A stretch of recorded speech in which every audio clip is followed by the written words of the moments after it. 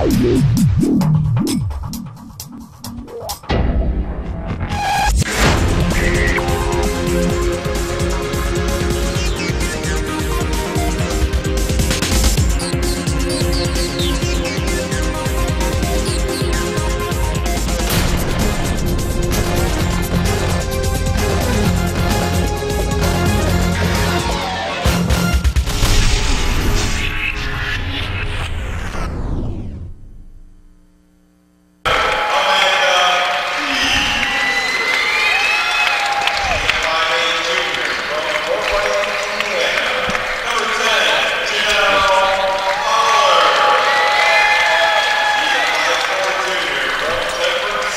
evening, everyone, and welcome to the Hilliard Gate Sports Center on the campus of Indiana University, Purdue University, Fort Wayne.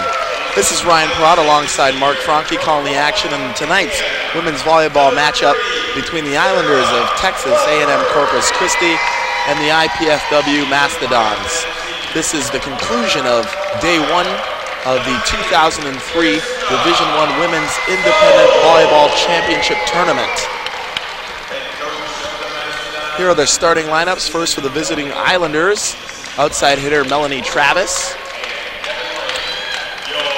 Junior middle blocker Lauren Smith. Audrey Leger, the setter. Kara Wells, senior. Alexis Berger, right side player. Kaylee Romes, the defensive specialist. Head coach is Frances Kinnison in her third season at the helm of Texas A&M Corpus Christi. For the Mastodons, starting setter Lindy Bankowski, junior. Outside hitter Janelle Pollard. Claire Jackson's in the middle for IPFW, 6-foot freshman. Kirsta Solberg out of Huron, Ohio, the senior. Amanda Pfister starting outside. Fabiana Souza, middle blocker. And Sarah Leffers is the libero for IPFW. Head coach is Kelly Hartley in her fifth season here at IPFW, and a great record, 20 wins, 9 losses for Hartley's Angels, as you take a look at head coach Frances Kinnison of the Islanders. Perhaps hard to identify, both teams in their blue. IPFW on the near side of the court from this camera angle, and the Islanders will serve first. Number 15, the setter, Annalise Froman.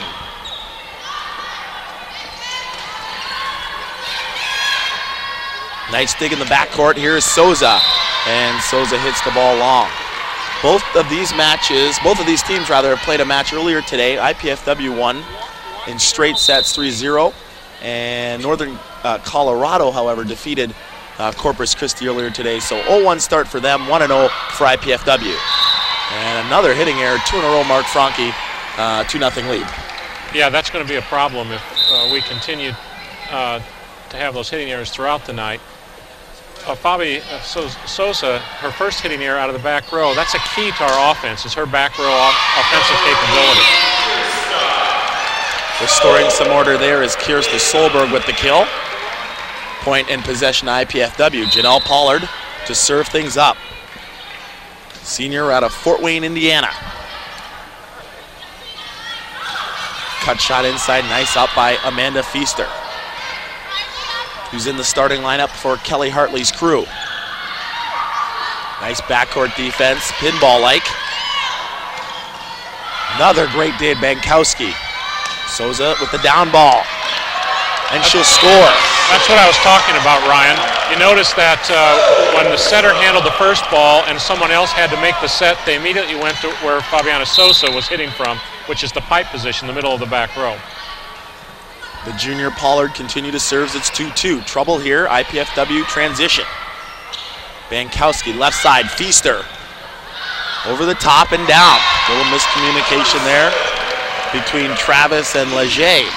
IPFW 3, Islanders 2. The IPFW freshmen are doing quite a job, aren't they, Ryan? They have done a spectacular job this year. In fact, earlier this week, in the last game of the regular season, if you will, Kristen Mann came off the bench, sparked IPFW to a 5-set victory over Toledo. 3-3. Both these teams have played before, IPFW and Corpus Christi. In fact, IPFW leads the season series 2-0. They beat beat the Islanders back in October, 3-0. Solberg puts away her second kill, 4-3 IPFW. IPFW 20-9 on the season. They've won 11 straight. The school record is 16, set by 2 teams, the 1986 and then the 1996 squad. Tip played up by Solberg. Bankowski will set left. Feaster off the hands, played up nicely by Leger. Leffers, sweet dig in the backcourt. Dug up Travis. Souza on 2. Froman back set. Down the line goes Travis. She's dug. Long rally here early. 4-3 Dons. And a great put away there by number 7, Amanda Feaster, the 5'10" freshman out of Auburn, Indiana. I like that one play. That it didn't work, but where Lindy Bankowski handles the first ball and it's fairly soft, she can actually set the first ball, and the second attempt becomes the attack. Through the hands and down, Melanie Travis. 6-foot senior out of Austin, Texas with her kill. 5-4 Dons leading. I watched a little bit of their earlier match this afternoon, and Melanie Travis was quite impressive, I thought. She gets a lot of balls when she's front row. Chasing goes Travis. And this ball's going to squeak over. Feaster plays it up. Nice coverage there. Right side, Solberg tools the block. Kirsten Solberg off to a good start, 3 kills. We weren't ready for that ball, were we? We should have killed that one. It just barely came over the net. 6-4 Dons leading. Solberg to serve it up. The senior, one of 3 on Kelly Hartley's squad. Here comes the 6-2 substitutions. What I mean by 6-2 is that they use 2 different setters, so the setter is always in the back row, and they always have an opposite or a right side hitter in the front row. And in fact, Melanie Travis, who I was quite impressed with, only plays through the front row and then goes out. Sosa around the horn and the put away there on the backslide. Point and possession, IPFW 7-5 lead. Back to serve is the freshman Amanda Feaster. IPFW, Mark, we've talked on it in the opening. They're clicking on all cylinders. They're handling the ball really well. They're serving tough. They're playing good backcourt defense. That shot tags the line. Number 22, Alexis Berger. She'll go back to serve, 5'10" junior out of Yoakum, Texas. As I mentioned earlier today, Corpus Christi, they lost to a very talented Northern Colorado team, 3-0, 30-18, 30-18, 30-16. Melanie Travis was the hitting star. She had 10 kills, 3 errors, 27 attempts. She had 26%. But the team as a whole, however, only hit 9 to Colorado's 41. Not going to get the job done there. Great shot by Janelle Pollard over the top. Substitution, Claire Jackson will check into the lineup for IPFW. Fabiana Souza, the team leader in almost every statistical category for the Dons. Kills, blocks, aces, digs, hitting percentage. And that'll be a service error. 8-7 Dons leading. Lauren Smith now will serve it up. 6'2" junior out of Richmond, Texas. A lot of height on this Islander ball club. And Pollard finds the line. Great cross-court shot there. Janelle Pollard has been hampered in the latter stages of the season, Mark, because of injuries. There have been a lot of injuries, especially through the middle part of the season, and that's when those freshmen came along quite well. But right now we're all healthy, and with 4 matches in 2 days, you need a fully healthy squad in order to last it out. Pollard, another swing on the left side. It's coming over. Perfect pass, Leffers. Solberg tips and will score. Kirsten Solberg, 4 kills early on. She's on fire. 10-7, Dons leading. Lindy Bankowski will serve things up for IPFW out of Temperance, Michigan. And unable to control that dig is Sarah Leffers. Back at the libero spot for Kelly Hartley instead of the other senior, Nicole Ray. That was quite a shot. Leffers was everything she could do just to get the ball up, but unfortunately she wasn't able to control it very well. There's a service there by Annalise Froman, the setter. IPFW earlier today played Utah Valley.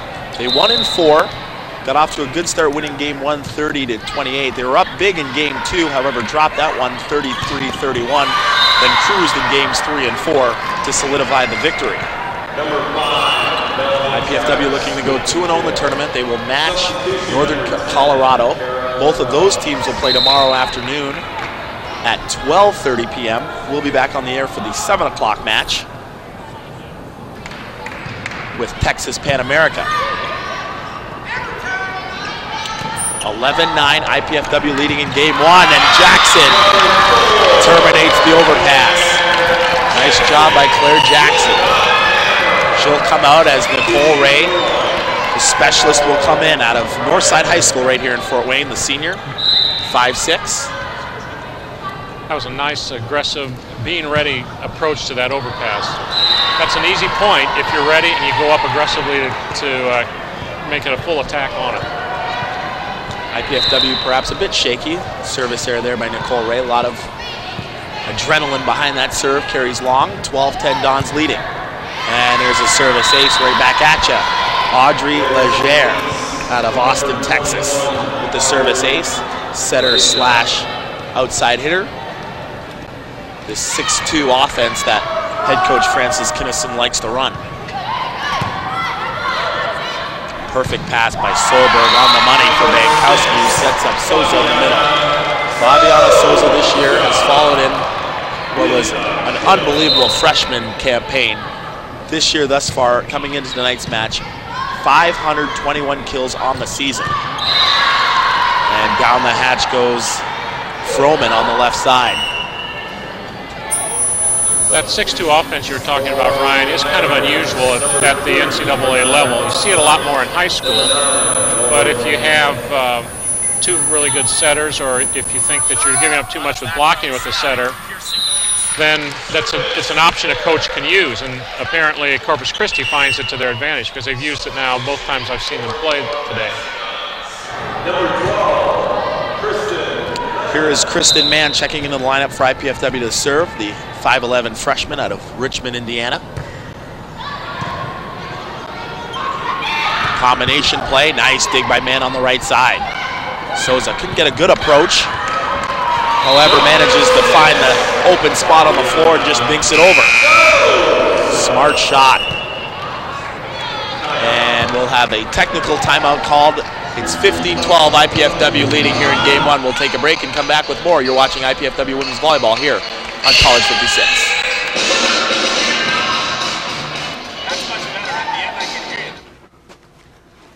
Hi. I was wondering if you wanted to go out maybe or something, if you had time.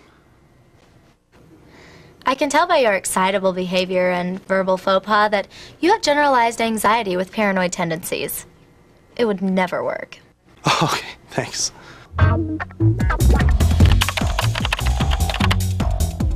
Indiana University, Purdue University, Fort Wayne. One university, two great names.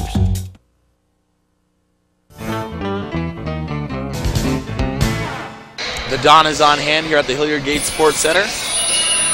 Conclusion of day 1 competition of the 2003 Women's Independent Volleyball Championship Tournament. IPFW leading Corpus Christi, Texas A&M, 15-12. IPFW has come out of the gates hitting really well. 13 kills, 2 errors, 44%.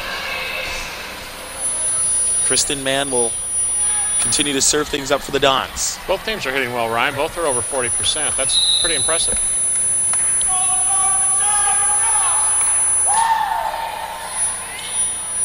Ball passed up by Wells, back set. And that tip by Berger goes wide. Point IPFW 16-12. Another thing that's unusual about the Corpus Christi offense is it appears their right side player starts in the middle for one rotation, then moves to the right for the next two. And they seem to do that routinely. Great cut shot in the middle by number 12, Lauren Smith, 6'2" junior. Point of possession to Corpus Christi. It's 16-13, IPFW leading. Serving here is Alexis Berger.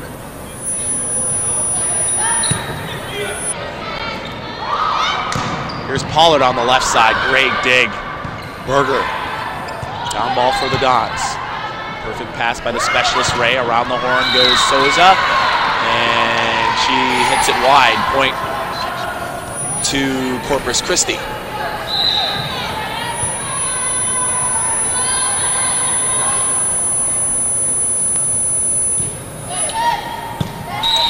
eyes there. Service is wide.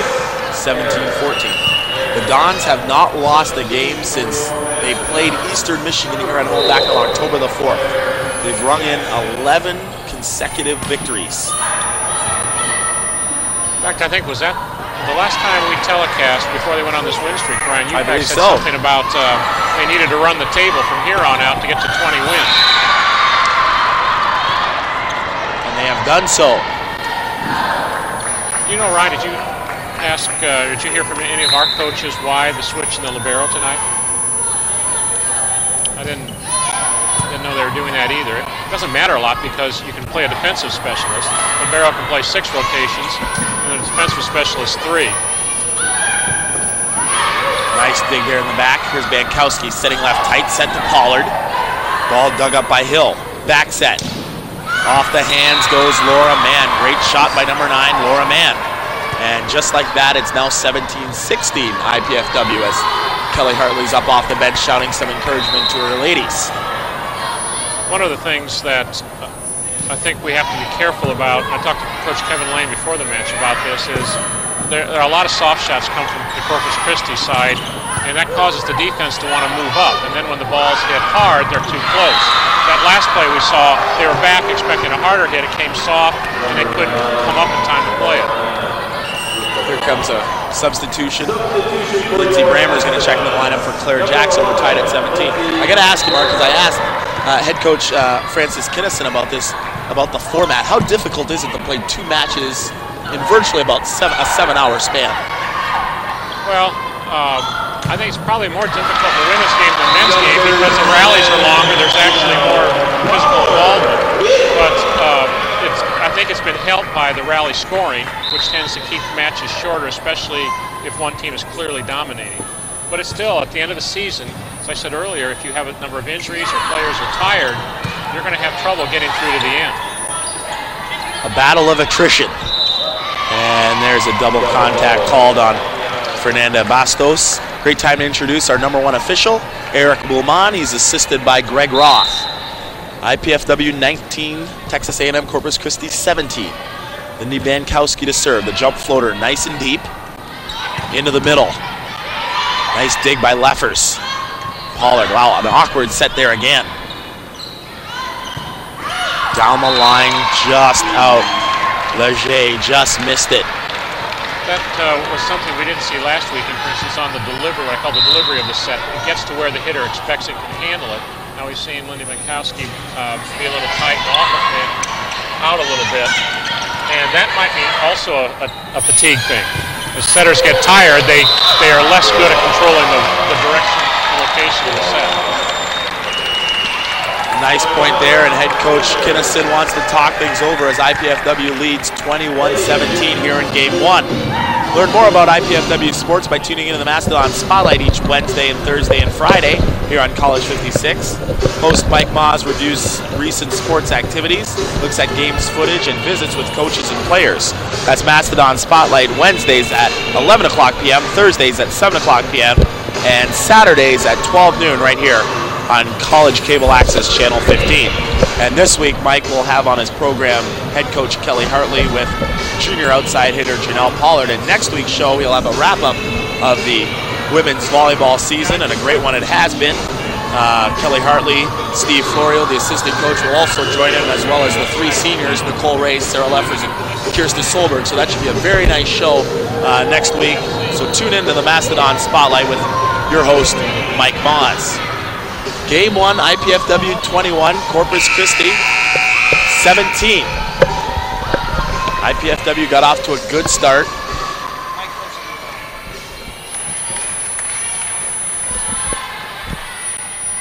Corpus Christi able to come back. Now IPFW has a 4-point advantage. Lindy Bankowski did continue to serve things up. Back set by Bastos. Ball tipped over the net. In the middle, Brammer. She'll set. Solberg on the right. And shanking that one was Bastos. Great shot by Kirsten Solberg. She has 5 kills, hitting 71%. Both teams' hitting percentages have gone down. They're now around 26, 27%. 5-point Dons lead.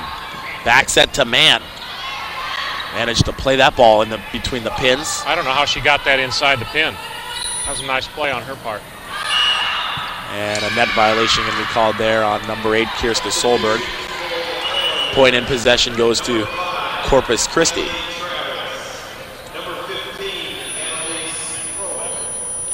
For the season, IPFW, they're out hitting their opponents 20% to 18%. But their offense obviously has been able to increase dramatically because of the way that they've been handling the volleyball, not only just off of serve reception, but on defense as well, Mark. Yeah, ball handling, I think, has been the key to our turnaround in our season. We've been playing so well because not only does it allow to run our offense, but it gives the players more confidence in the rest of their game. Sarah Hill with the tap down on the overpass. It's 22-20. Serving is number 15, Annalise Froman, out of Round Rock, Texas. 5'9" freshman setter. Brammer goes behind Bankowski, and that's a hitting error. Another point. 3 in a row. And head coach Kelly Hartley wants to slow things down. A nice run here by Corpus Christi. It's now 22-21. Just recapping the matches that occurred today. The first match, Northern Colorado defeated University of Texas Pan America 3-0. In game 2, Utah Valley, at a very tough one, lost to IPFW after taking game 2 from the Dons when they were up big. IPFW managing to win in 4. Northern Colorado then took the court against this Corpus Christi team and beat them in a big way, 30-18, 30-18, 30-16. Northern Colorado 2-0 after day 1 competition. And just before we came on the air tonight, Utah Valley defeated Pan America 3-0. They put their record to 1-1. So the team with the best overall record after tomorrow's competition will be crowned Division I Independent Women's Championship. Of course, IPFW won it last year. I was really impressed with Utah Valley. Seen them play twice today. Both times I saw them come back from deep deficits to win a game. A lot of heart and character on that team for sure. Great shot, Lindsey Brammer in the middle. I'm sorry, Ryan. Another thing about what has helped us is because we're clicking more in terms of our execution, our attacks have picked up velocity, and that helps. Souza with the dig in the backcourt. Here's Mann swinging on the left. She's dug by Berger. Little dink shot, score by Froman. Smart shot there, catching IPFW perhaps in a bit of a celebratory mode early. And they knew that was coming. They were prepared for that, or at least from a scouting report, they were ready for it. They weren't able to pick it up there. IPFW by 1. Brammer on a 2-ball in the middle. And Lindsey Brammer, who has had a very impressive late surge in the season offensively for Kelly Hartley, puts the kill away, 24-22. A 2-ball, Ryan, being a little higher, maybe it's a little farther off the net, or they can use it when they're farther off the net than the typical middle attack, which you'd call a 1-ball. Souza winning that joust easily, 25-22, and Kennison's up, and she wants to call timeout. 25-22, IPFW leading here in the late stages of game 1. IPFW will come back here tomorrow, as I mentioned, and play Northern Colorado at 12:30. The match before that at 10:30, however, will have Utah Valley State against Texas A&M Corpus Christi. Then at 3 o'clock p.m., Texas A&M Corpus Christi again will take on Texas Pan American. At 5 o'clock, Northern Colorado will take on Utah Valley State. And in the nightcap, IPFW will take on Texas Pan American. A grueling 2-day schedule because these are 5 very talented Division I independent teams. That IPFW Northern Colorado match is going to be a real good one to watch tomorrow. So if you're able to come out to the gym for that one, you'll definitely want to take it in. All right, IPFW 25, Corpus Christi 22. If you're head coach Kelly Hartley, you're telling your squad what? To continue to execute like they have been over the last several minutes. Make sure they're running their offense, make sure they're getting good swings, and keep handling the ball. I mean, they just have to keep doing what they've been doing over the last 4 weeks. Has complacency perhaps set in for IPFW? 20 wins on a season. We're near the end. I'm not sure it's complacency. I think at the end of the season, you get somewhat physically tired, a little mentally tired, and you tend to try to coast a little bit. Not so much out of complacency or overconfidence. It's just, I think, a natural thing of the human body and the human mind. Nice kill there. Perhaps satisfied would be a better word. Well, yeah, I think they have to be satisfied with their performance, but they also know that this weekend means there's a trophy at the end of it. This is what they've played for all season long.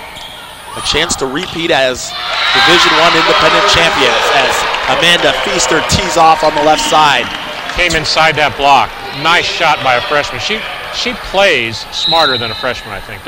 Would you agree with that, I Ryan? would agree with that. Her, Kristen Mann, Nicole Howell. 3 names to look for in the future for head coach Kelly Hartley. How about that pancake by Feaster? Dripping with syrup. Ray in the backcourt. Solberg. And missing the micro touch. What a play by the freshman. Right on cue, Mark Frocky, Amanda Feaster. Stole that line from Chris Gislin. Chris Gislin. 27-23, Don's leading. What, the pancake line? A pancake is where a player lays her hand flat on the floor and the ball lands on it and pops up. Solberg, nice dig. Oh, that's Froman. over. Wow, that ball. Wow. Able to be kept in play by Berger. That was a nice play by Berger. And Feaster puts the ball away, 28-23 IPFW. Chris Gislin, former setter here for head coach Arnie Ball in the IPFW men's volleyball program. And a member of the U.S. men's national team for a while as well. In the middle, great cut shot, number 12, Lauren Smith. I believe this is what Corpus Christi has to do. They got to pass the ball well to establish the middle. 6'2", 6'2 middles. You got to run the middle a little bit more. Yeah, they clearly outsize IPFW, and they have to take advantage of that height. Fernando Bastos out of Sao Paulo, Brazil. So good matchup against Fabiana Souza out of Belo Horizonte, Brazil. As Souza stuffed at the net. 3-point lead for the Dons, 28-25. Coach Kinnison showing the service instructions for Bastos. Short serve to Ray. They'll try another backslide, and this time jamming it through is Fabiana Souza. That's really interesting to go back to her after she was blocked, especially when you're talking about the 29th point. You can see that the setter has a lot of confidence in her hitter. Great set by Lindy Bankowski to Souza. Game points now for IPFW, 4 of them. Man with the float serve. Froman sets left. Hill is dug. A chance for game 1. Got it. Souza terminates in the middle, and IPFW takes game 1, 30-25. We'll take a break, come back with some statistics and the start of game 2 in a moment. You're watching the 2003 Women's Independent Volleyball Championship right here on College 56 Sports.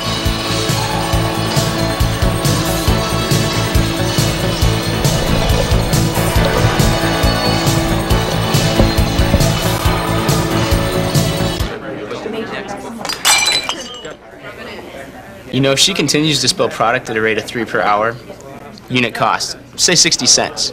Factor in breakage, downtime, lost sales. You're looking at $2,400 a month.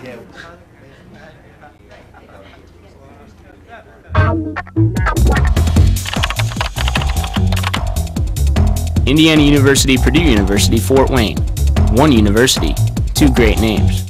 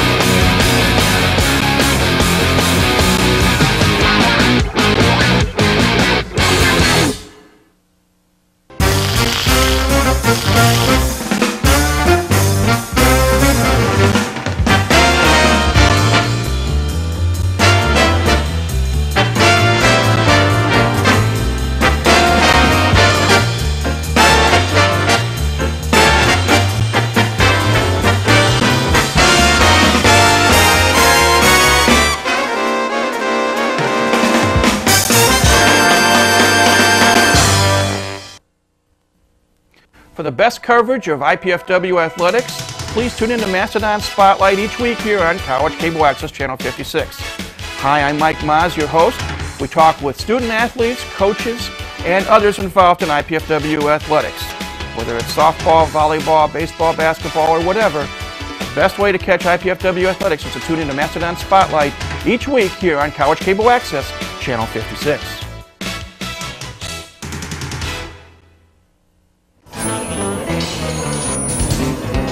Welcome back, everybody, to the Hilliard Gate Sports Center on the campus of IPFW. College 56 Sports bringing you the 2003 Independent Women's Volleyball Championship Tournament. With Mark Franke, I'm Ryan Prott. IPFW took game one from Corpus Christi 30-25. Mark Franke, your thoughts on game one? We just saw Jean Heffron in that crowd shot.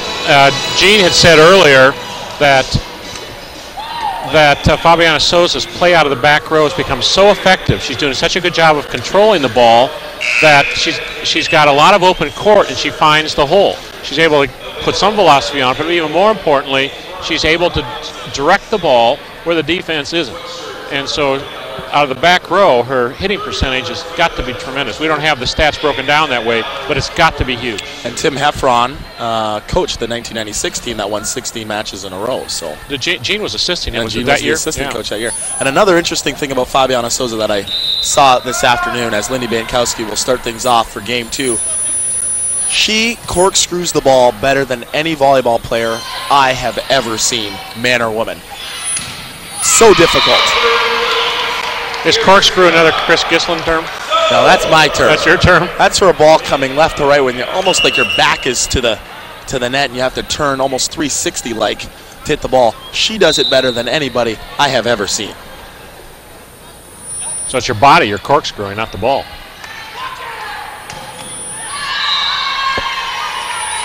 Oh, Melanie Travis and the Corpus Christi Islanders begging for a touch. Chris Wilder said no touch. No call.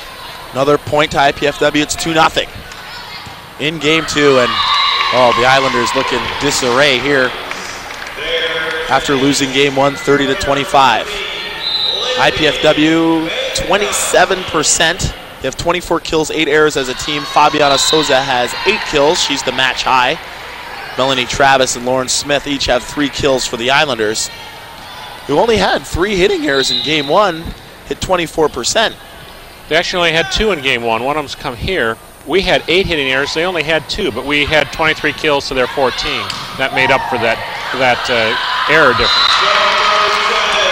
A perfect dig there by Froman, gone by the wayside as the Islanders stood and watched that one hit the floor. 4-1. The Islanders going to have to wake up or this could be a short match. Brammer setting Solberg on the right.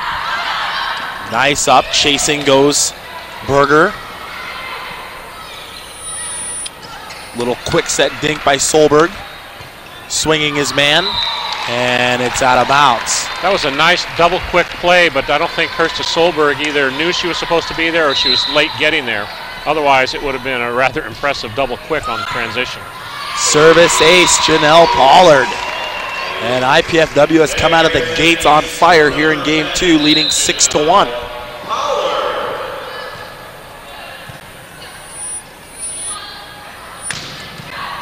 Berger is dug. Free ball by IPFW. Oh, and Souza couldn't get it over. She tried to be too cute with that one. Tried to put it in the setter area to have the setter handle the first contact. Just clip the tape. When you have to free ball it over, the first thing you have to do is get it over, right?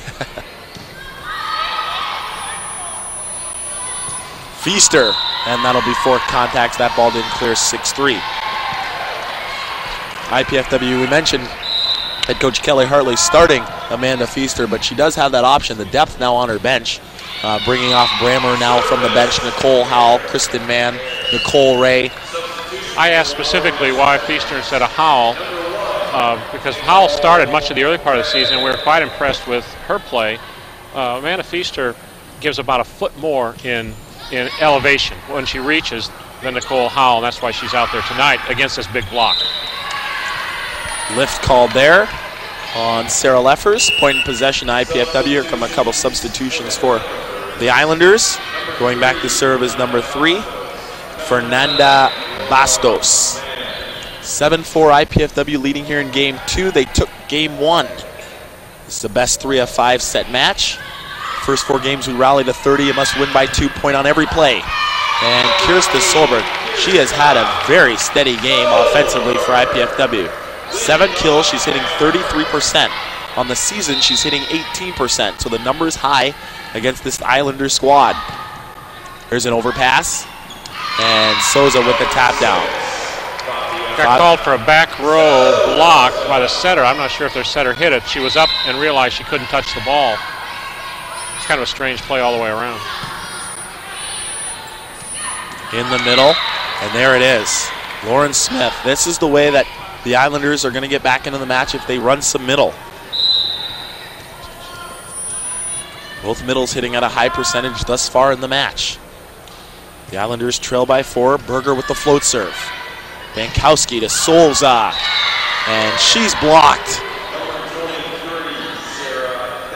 Smith and Hill were there for the rejection. Well, this should come as no surprise to the IPFW side, but there's always 2 blockers on Fabiana Sosa. Now, she's been successful against that block for the most part, but we have to make sure we keep the other options open, like that one we just saw. Feaster down that hatch. In terms of the distribution, where we got, I don't see it on the up-to-date stats, but in game 1, it was 14 sets for Sosa, but 11 for Solberg, 12 for Pollard. Feaster got 8. Kristen Mann has checked into the back line for IPFW. Backslide, Souza's blocked. Going on to Pollard, and she puts it into the net. Point to Corpus Christi. It's now 10-7, Dons leading. I think Janelle Pollard is struggling. I saw that earlier today. She's come back from an injury, hasn't she? Just recently. Her knee injury. And I think maybe she's had having some trouble getting back into the old swing. And nice jamming it down is Lindy Bankowski at 5'4" tall. I've been really impressed with her aggressiveness at the net, and I believe that it's come from the confidence she's developed because the passing is better, she can set better, and that allows her to be confident all the way around. I think her aggressiveness at the net, given her height, is an indication of that. Here's Souza out of the D spot, and Fabiana Souza puts another one through. There's no question that Kelly Hartley's Dons are playing with so much confidence. It is expected 11 in a row, 20 wins on the season. Volleyball's like what Yogi Berra said, 90% of the game is half mental. And Solberg out of the back line. And head coach Francis Kinnison wants to talk things over. 13-7 IPFW leading in game 2. We'll take a break and come back. You're watching IPFW Women's Volleyball here on College 56 Sports.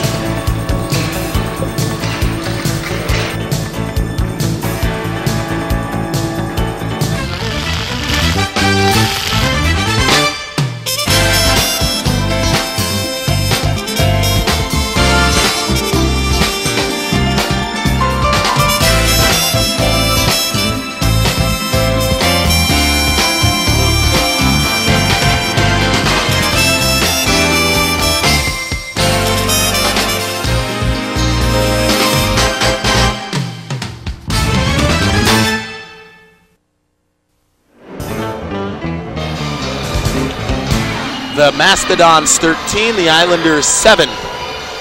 Good look at our crowd here on this Friday evening at the Hilliard Gate Sports Center on the campus of IPFW. The Don is in the house, breaking it down to a little Michael Jackson. Shades of Mark Franke in his youth. I'm trying to think whether I ought to give up my Channel 56 career and become the Don next year. They'd probably pay you to just stay here. Lift called there on Bastos. Another point to IPFW. It's a 7-point spread now. Fabiana Souza, what a year. She leads IPFW in kills, 521 coming in the match. She leads IPFW's in blocks, 95 on the season. She leads IPFW in aces with 50 now. And in digs as well, 384. 15-7 IPFW leading. Smiles all around from her. And she'll go into the jump floater. Oh, it's a beauty. It's a beauty. We just had some confusion here about whether there be a technical timeout at point 15, and I think the rule is, I'm having trouble figuring it out, but I think the rule is if neither team has called a timeout by 15, then there's a technical. That's correct. But Corpus Christi's already called one, so there was no technical timeout. That is correct. And the Corpus Christi coaching staff wanted the timeout there for free. They're only allowed 2 per game, so they would have liked to have had the free one. Wow, Souza, very effective jump floater. Soft block played up by Bankowski. Here's Souza out of the back line. She's dug. Back set man. No relation to Kristen. Backslide wide open. Brammer gets the touch. Nice shot by Lindsay Brammer.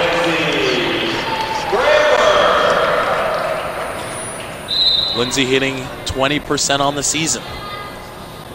It's now a 10-point lead for IPFW. Froman plays it over. Here's Pollard. Nice up by Wells. Hill takes a swing. The dig, Souza, the swing is into the net. Finally, the bleeding stops for the Islanders. 8 serving 17. So 9 kills for Souza so far, but her average now is down to 21%. Off speed, dug up. Here's Sarah Hill. Another dig by Souza. She's playing very good defense. And a great, smart shot by Janelle Pollard down the line. That's her 5th kill of the night. 18-8.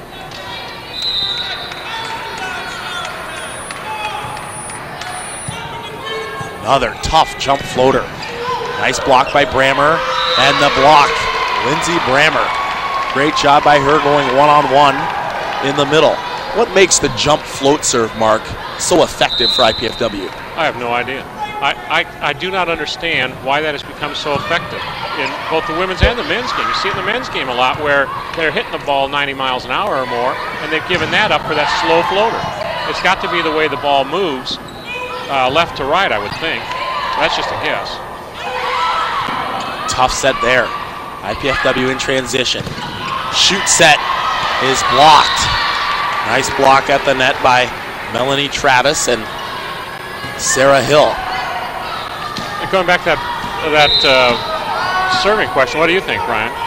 Well, I had a chance to talk to Arnie Ball, head coach of the men's program here, and he was telling me coaching the World University Games team this summer in South Korea, teams at that level, these are the elite college players playing, they had as much difficulty as these college players here handling the jump floats. Everybody is now used to the heat that all these players can bring with the hard, heavy topspin, whether it's an attack or a serve. I think everybody now expects that. And the old traditional float serve, where the ball can move inch to inch, side to side, they just have trouble moving their feet and reading the spin of the ball these days, that it's just difficult to pass. So once again, Yogi Bear has proved correct. It's more of a mental thing than a physical thing then. Mostly, yeah. And you see it more, obviously, the topspin, the jump serves, the topspin jump serves, and obviously the spike attacks. As that one goes to the net, it's 20-11 IPFW leading here in game 2 than you do with the off-speed shots. We've got some really, I guess I'll say, ugly offense going on. Corpus Christi's hitting 0, IPFW 16%. There's a service error. Nicole Ray will check into the game to serve in place of Lindsay Brammer, 21-11. But that just seems to be the trend now in volleyball, that jump floater. Do you think it's the rally scoring that the what you call the spinner or the heater, the hard hit serve has a higher tendency for error, which is a point against you, and so they become more tentative or more conservative? No, I don't think so. I don't think so. When that rule was established that we were going to go to a rally score, everybody went back and jump served the heck out of the ball, and especially with the let serve, ball can hit the tape and come over, that the jump serve, the topspin jump serve is still prevalent. Now, those with effective jump float serves, a la Jeff Petak for the men's volleyball team, Lindy Bankowski and Fabiana Souza here, who all have topspin jump serves. Fabiana does have a topspin, but she prefers to go with that floater, perhaps just because of what we said, that there's a service ace by Solberg, because other teams don't see that often. It's a very, very effective weapon in the service game. Another good serve by Solberg. Around the horn and down the hatch goes number 10, Kara Wells. First time I ever saw a jump floater was about 1991 or 2.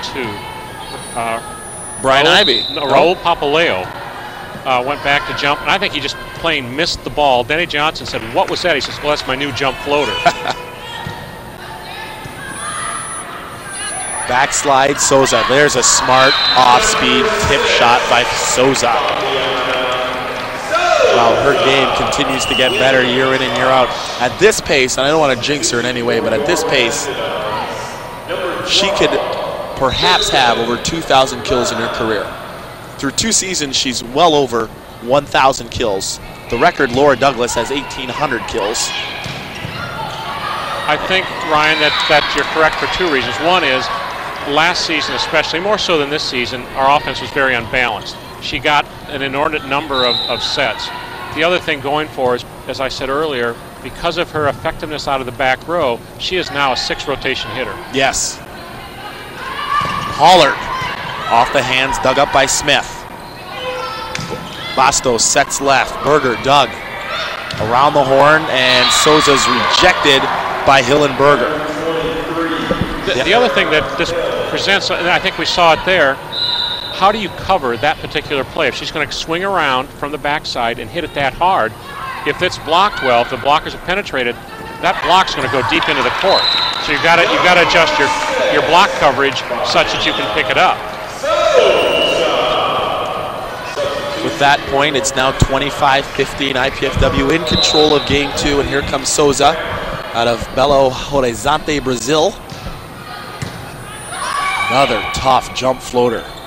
Down ball coming for IPFW. Leffers, perfect pass. Wow, Brammer puts it away in the middle.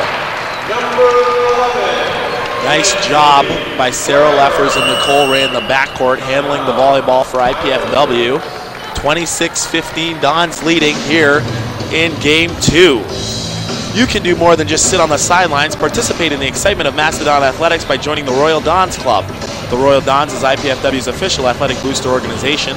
Members enjoy priority seating at IPFW sports events and visits by the coaches, and food and refreshments in the hospitality room. For more information about the Royal Dons, call 481-6643 or write to the Royal Dons Club, 2101 East Coliseum Boulevard, right here in Fort Wayne, Indiana, 46805. Or go to the IPFW Athletics website at www.ipfw.edu/athletics. There's our future Don. Did you see her? She's already got the move. She just has to grow into the suit. A good look at the crowd here at the Hilliard Gate Sports Center. The 2003 Women's Independent Volleyball Championship Tournament. Not only is there a big contingent of IPFW Mastodon fans, but throughout the course of the day, Mark, you and I have both been here all day long. There's also been a nice contingent of crowd for all the other teams as well that is here. You shouldn't have mentioned that I've spent most of the day here when I should have been working, Ryan. I'm not going to be in trouble with my boss when he hears that. Yeah, you're right. They have 5 teams here, and the teams spend a lot of time in the gym watching other teams play. And when you're playing, you have one match off, you play before and after that match, you can't really go back to your hotel or anything. Right. 27-15. That adds to the fatigue in a tournament format like this because you do spend a good part of the day in the gym. And that can wear you out, not just physically, but mentally as well, watching so much volleyball. Nice dig by Solberg. Here she comes out of the pipe and tried to be a little cute with that into the net for a hitting error. Going back to that fatigue thing, you figuratively have to wake back up when you play. It's hard to get going again, to generate the energy, getting the legs going. It's not something an athlete can turn on or off no matter how much a coach yells about it. Checking into the IPFW lineup is freshman outside hitter number 15, Brittany Brenner. She's a graduate of Northrop High School. She's checked in for Fabiana Souza in the back line. Bankowski going over the top. Pollard, nice dig. She's going to get a swing here on the left side. And that ball hit the antenna out of bounds, point to the Islanders. It's a 10-point Dons lead.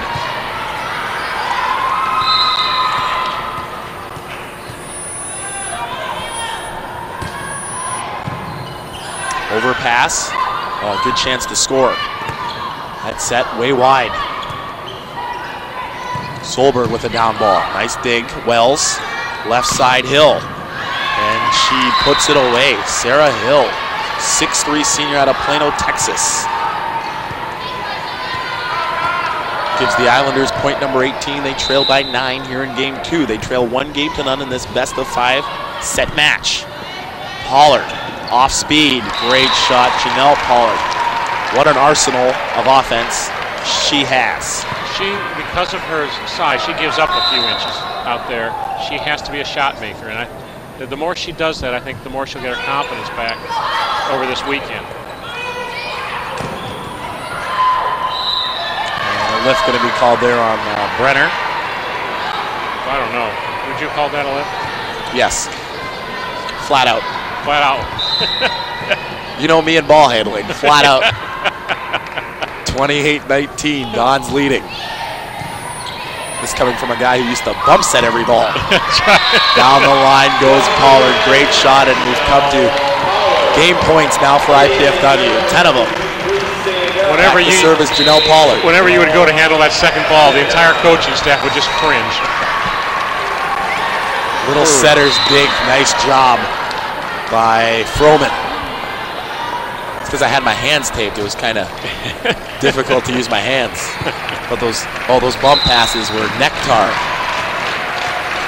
Another game point for IPFW. And that's going to end it on the service error there by Audrey Leger. And the Mastodons in control from the get-go in game 2 take it 30-20. We'll take a break. IPFW leads 2 games to none over the Islanders of Texas A&M Corpus Christi. We'll come back. You're watching the 2003 Women's Independent Volleyball Championship right here on College 56 Sports.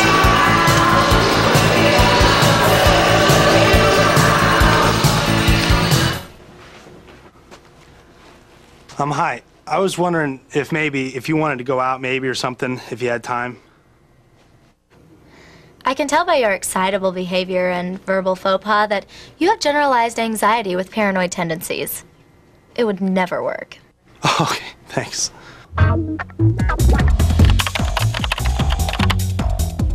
Indiana University, Purdue University, Fort Wayne. One university, 2 great names.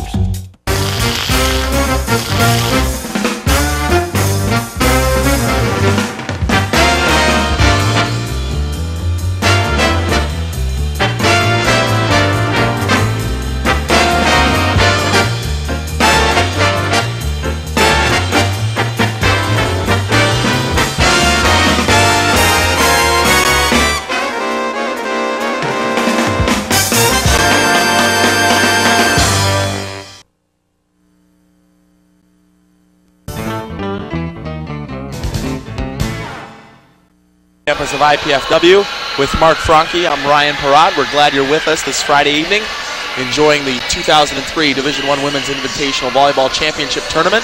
IPFW taking on Texas A&M Corpus Christi. There are the scores of the first 2 games. IPFW 30-25 in game 1. IPFW 30-20 in game 2. Mark Franke, a look at the statistics through 2 games. Well, there's one statistic that really stands out, and I think probably the IPFW coaching staff is noticing this too. I see Steve Florio here drawing on the stat sheet. 17 hitting errors for IPFW. That's way, way too many. If given, I realize that they've got a big block over there, but 17 errors to only 5 by Corpus Christi. Now we also have more kills, 39-21, but I think 17 is not a defensible number. Corpus Christi's out blocking IPFW 4 blocks to 2 as well. But you'd expect that, I guess, with their height. Right, with that height. Fabiana Souza is the match high in kills. She has 12. She's hitting 25%. Amanda Feaster has 5 kills. Kirsta Solberg has 8 kills. Janelle Pollard has 7. And Lindsey Brammer has 5 coming off the bench. She's hitting 38%. For the Islanders, Melanie Travis has 5 kills. So too does Lauren Smith. And a couple of players each with 2. That's Froman and Berger. One thing that's nice about IPFW's offense, the distribution's been good. Souza 24 sets, Pollard 23, Solberg 20. I'd like to see Feaster get a few more. She's only got 10. So IPFW will receive first here in game 3. The Islanders will serve first. See if they can get on the score sheet with a victory in a game. Froman with the float serve. Here's Kirsta swinging on the left side. And there's another hitting error. First point goes to the Islanders, 1-0. I guess I'm not going to see Feaster get more sets. Nicole Howell has replaced her for game 3. Nicole Howell has checked in to start here in game 3. Solberg down the line. Froman, that's a sweet up. Hill. Oh, nice scramble defense by IPFW. In the middle, Hill. Souza's there. Bankowski. Solberg. Got it. Great transitional defense by IPFW. 1-1. And here comes one of the most pleasant surprises for head coach Kelly Hartley this season. Number 2, Nicole Howell. I was wrong. Nicole Howell's in Pollard's spot. Tight set. Solberg punches it over, and Froberg tried to dink that ball over unsuccessfully, however. 2-1 IPFW. Nicole Howell, freshman right here out of Fort Wayne, Indiana, Bishop Luers graduate, 5'10 freshman, 41 service aces on the season. She's got a great jump serve. Here it comes. And it's into the net. You shouldn't say things like that, Ryan. 2-2. Yeah, it was bound to happen. Yeah. Sarah Hill, 6'3". She doesn't jump float it, does she? No, all topspin from Nicole Howell. Aggressive play by the freshman. Brammer in the middle. Great pooch shot by Lindsey Brammer. That's just a smart shot there. Did a nice job with that low set. The set should have been probably 6 to 12 inches higher. She did a good job with it. Great shot by the junior. Here's Nicole Ray serving IPFW up by 1, 3-2. Flat pass. Oh, what an up by Nicole Ray against Melanie Travis. Bankowski's there with the dig. Feaster on the left. Nice cover. Feaster again. Off speed. Here's Wells.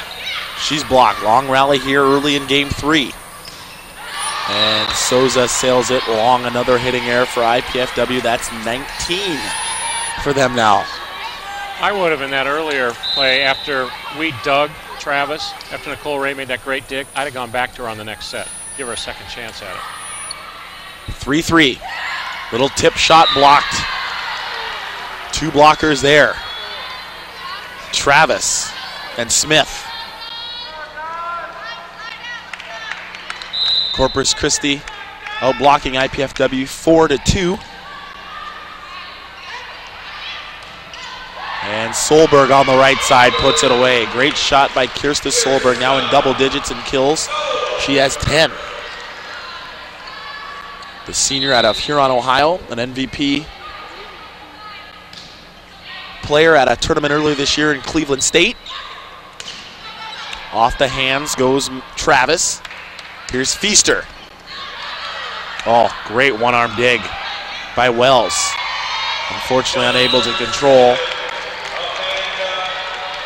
Great shot. They'll give a kill to Feaster on that one. Dons 5. Islanders 4. See ya. Fabiana Souza on the overpass at 6-4. By the way, I mentioned earlier that Fabiana has the opportunity of perhaps going over 2,000 kills on her career. That'll be a back row violation there on Souza. No. Nope, it was on Coleman. And a card's coming out by Eric Bullman. There was a back row on Froman. She was back row setter and went up. And when Souza attacked the ball, she was touching it, which made it an illegal block. Melanie Travis has just been yellow carded for the Islanders. And net violation there on the block by Souza. But Souza has a chance to go over 2,000 kills in her career.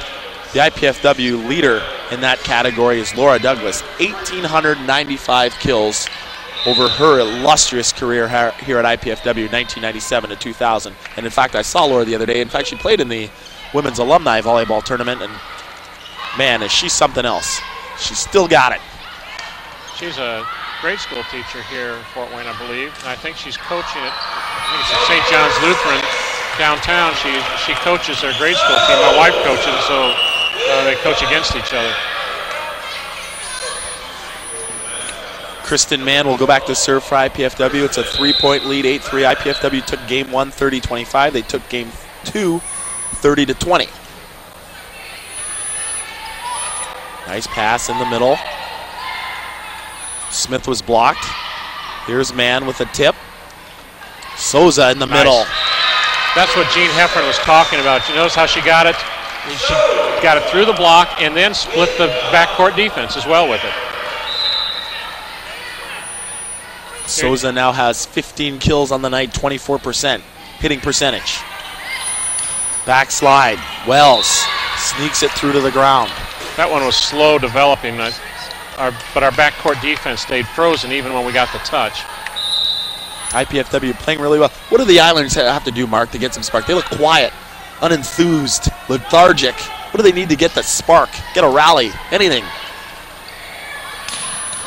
It would be nice for them, I would think, if they could be a little more effective with their blocking because they have that advantage. And a great wipe shot there by Eric Boulmont missed that one. That was a sweet wipe shot by Sarah Hill. Nicely done. Unfortunately, Eric Boulmont, the #1 official, did not see that. Francis Kinnison off the bench said, "You've got to be kidding me." Nonetheless, point in possession, IPFW. And a service ace by Souza right on the line. 11-6, 5-point lead. I wonder, Corpus Christi obviously coming from Texas, if the officiating is different enough here in the upper Midwest from the Southwest that it makes it more difficult for a coach to go somewhere like that and then get used to the way they call some of those things, which tend to be somewhat judgmental. Lindsay Brammer just terminated a ball in the middle for IPFW.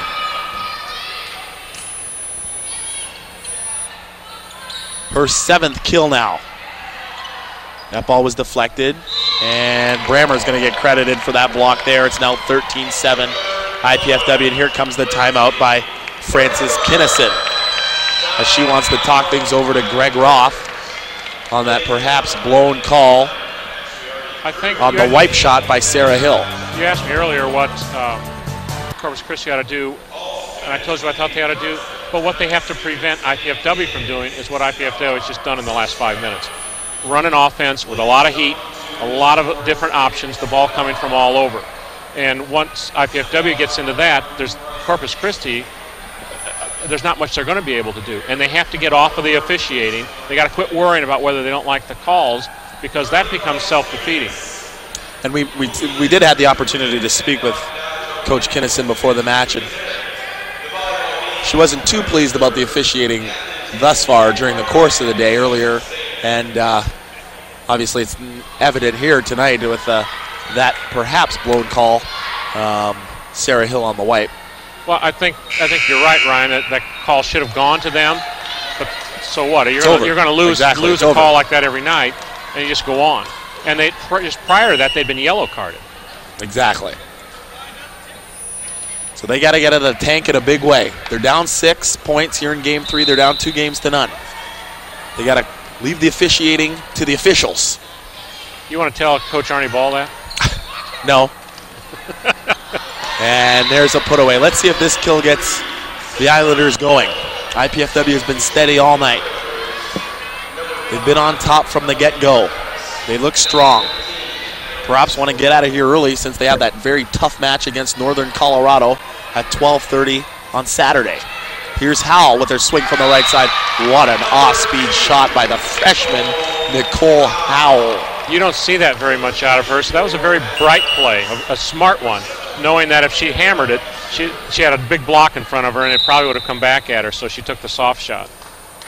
14-8, Don's leading. Howell will spin it up.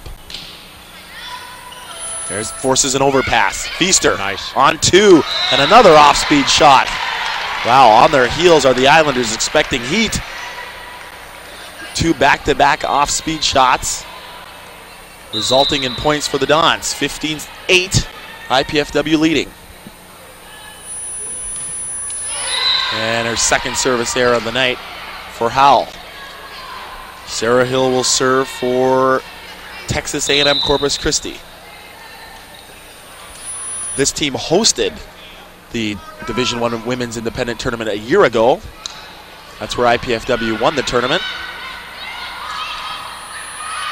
And Solberg gets it off the block. Early this year, IPFW had a chance to go back to Corpus Christi to play in a tournament with the individual independent teams. Coming away with that tournament victory. And here they are now hosting the 2003 tournament. Ray, tough float serve, it's an ace.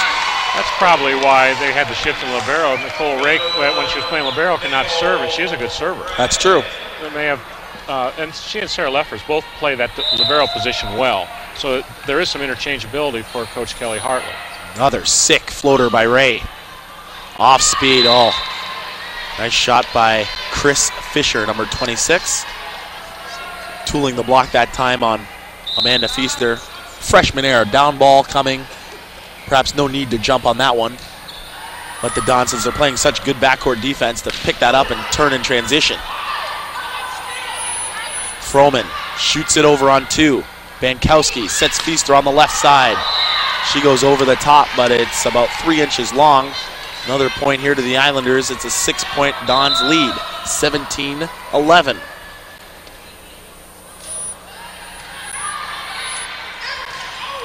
Souza is roofed. That's probably a little tight, knowing that she'd have 2 blockers there, and she just went up and swung as hard as she could at it. Lauren Smith with her 4th block of the night. Lauren Smith, the middle for the Islanders. She's hitting 86%, 6 kills, but perhaps she's not seeing enough balls in order to make a big contribution, or at least a difference in the match here tonight.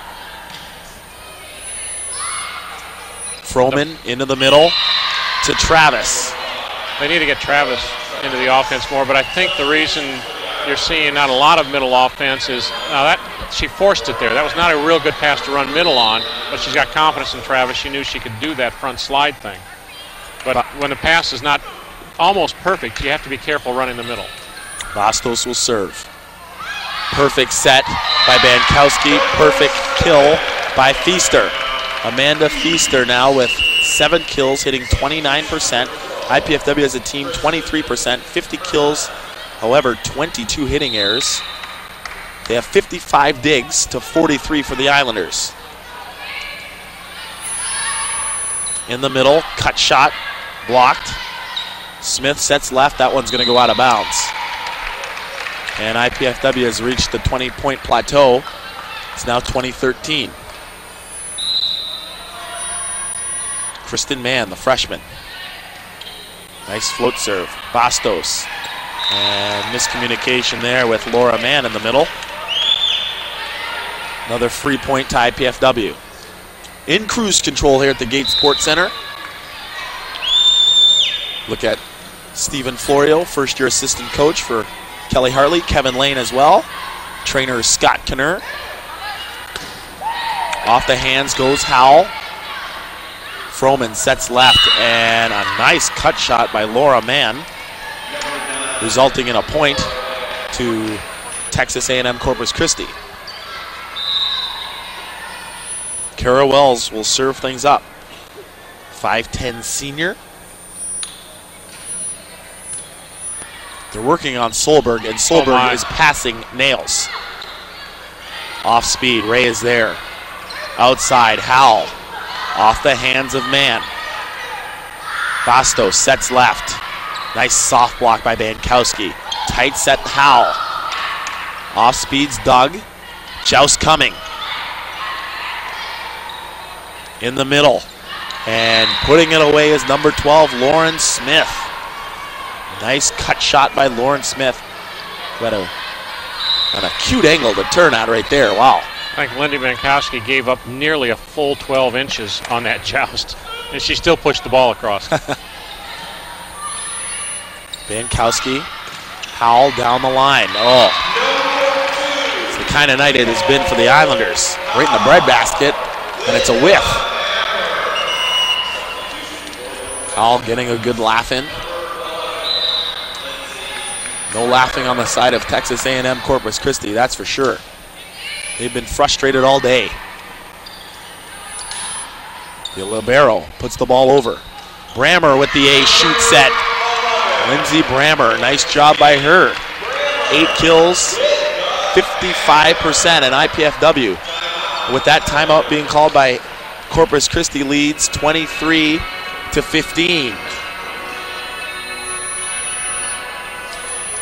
You can get up-to-date information on all of the Mastodon teams online by going to www.ipfw.edu/athletics, the official Mastodon website.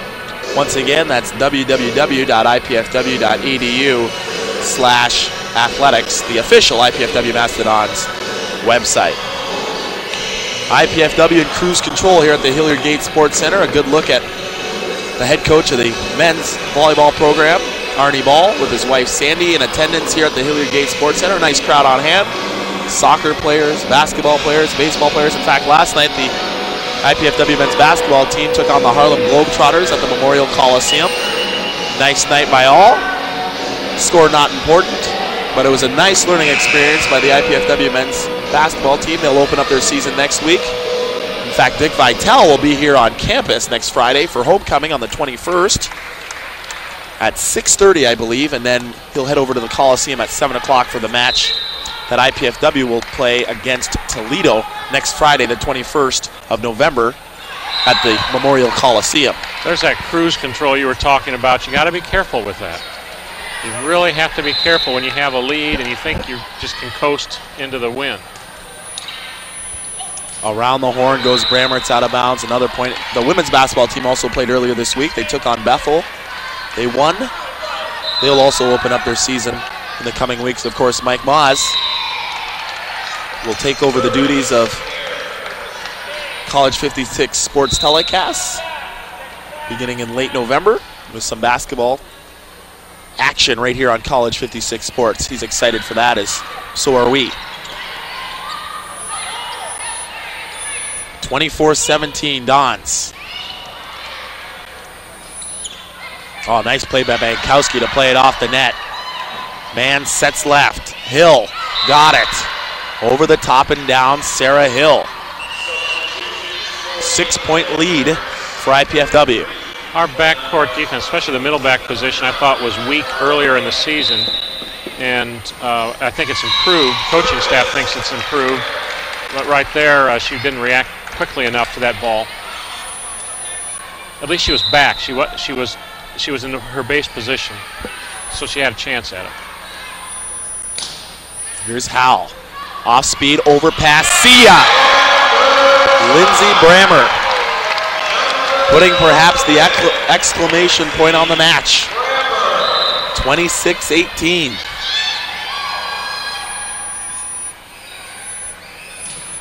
Good, nice, fluid stroke by Howell. Miscommunication by the Islanders. Free ball. Oh, tight pass there by the freshman. Souza's there. Back set. Solberg. Coach Kinnison wanted a back row blocking call, but Lindy Bankowski never touched the ball. You can jump all you want, do anything you want. If you don't touch the ball, it's not an illegal block. There's been a lot of confusion throughout the course of the season, more so in the last couple of weeks in regards to this back row attack. Mark, explain. Well, the center's in the back row and she's up there. She can't go up and do a blocking action and contact the ball. In other words, she can't get it above the net. And so frequently, what you see is when that occurs, everybody thinks it's illegal for different reasons, and the official has to watch very carefully. And he immediately signaled, Eric Beaumont immediately signaled it was a clean play. She did not touch the ball. If she had, of course, it would have been a Corpus Christi point. Dons by 6 here in game 3. Back set, Solberg, great tool shot by Kirsten Solberg. Her numbers now 12 kills, 5 errors, 25 75% attack percentage for the senior. Don's 3 points away from taking a 2-0 record into tomorrow. And Kristen Mann tees off.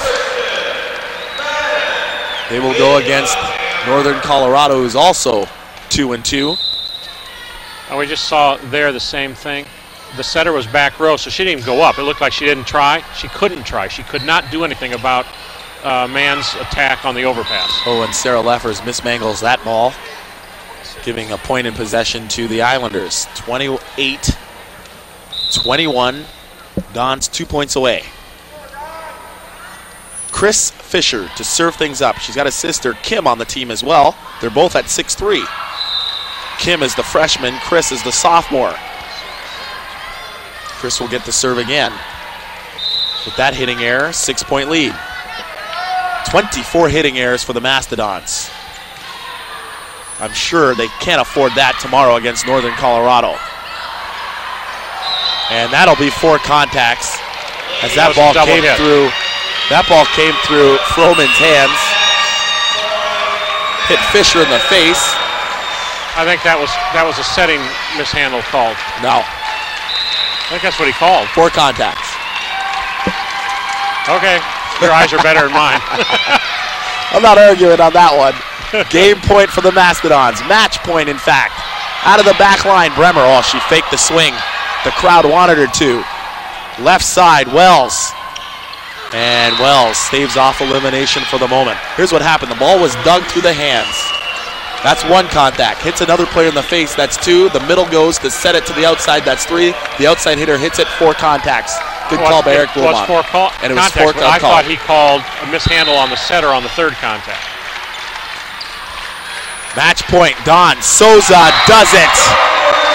IPFW takes it in 3 straight by the scores of 30-25, 30-20, and 30-23. Their record 2-0, Northern Colorado 2-0. They will clash tomorrow here at the Hilliard Gate Sports Center at 12:30 p.m. So if you can make it out here to the Hilliard Gate Sports Center for what should surely be the match of the tournament. And then we're back tomorrow night with the other Texas team. With Pan American at 7 o'clock right here on College 56 Sports. IPFW, Mark, your thoughts? They played really clean volleyball from the get-go. They got off to a very good start. They continued to do the things that have gotten them to this point. Now with this victory, that's 21 on the season now, 12 straight.